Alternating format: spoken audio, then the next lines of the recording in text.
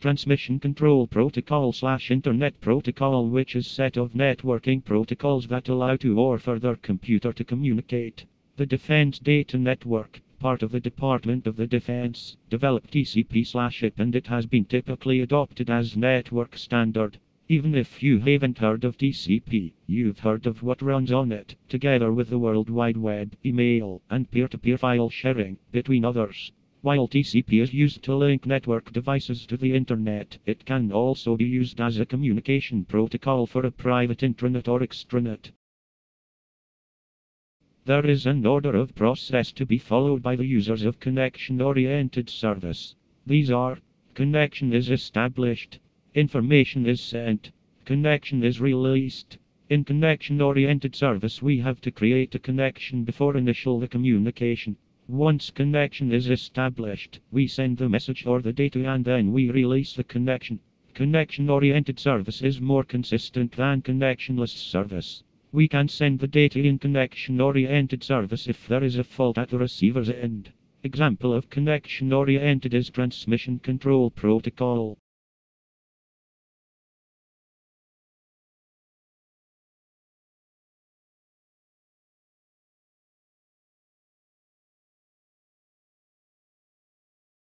We have to establish connection before start communication. Once the connection is established, we can send message or information to the another computer. After finish the data communication, we can release the connection. Three-way handshake or a TCP. Three-way handshake is a method which is used in a TCP/IP network to make a linking between two different client or server to client. It is a three-step method that needs both the client and server to exchange synchronization and acknowledgement packets before the real data communication process starts. Three-way handshake process is planned in such a way that both ends support you to initiate, negotiate, and discrete TCP socket connections at the same time. It allows you to hand over multiple TCP socket networks in both directions at the same time. In the initial step, the client creates a connection with a server. It sends a segment with SYN, then notifies the server about the client should start communique, and by what should be its order number. Step 2. In this stage, server replies to the client appeal by SYN ACK signal set.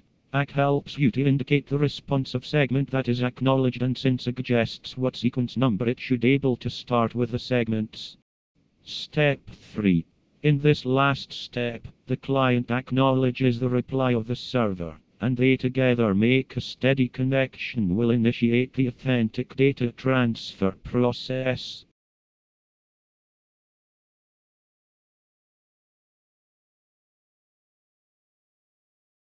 This is the example when we are doing web page or any other data with the TCP protocol, and when we download web page without TCP protocol.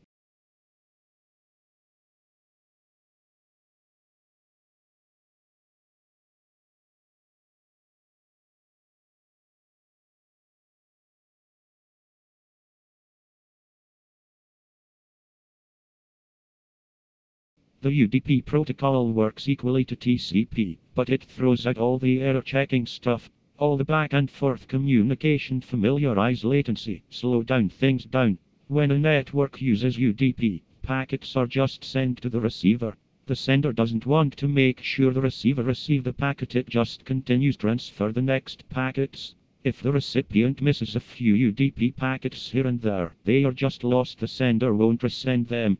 Losing all this above means the devices can transfer more quickly.